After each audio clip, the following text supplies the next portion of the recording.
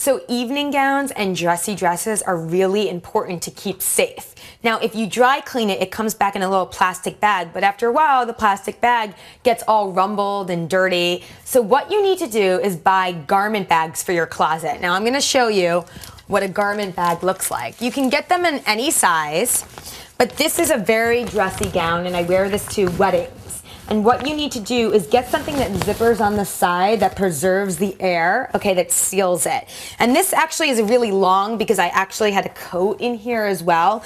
But these garment bags are necessary for closets because you want to make sure that the color doesn't fade from the dress. And if you leave it in the closet against other materials, the color over time will fade. So you want to buy about 5 garment bags, like I said, and hangers to match so you know exactly where your dressy dresses are. And I would put these at the back of your closet before your coats. So you're gonna hang that in between your jackets.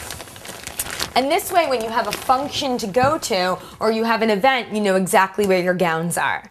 The other thing you can do is put your gowns in a specific closet in the front and have your own closet just for dressy things.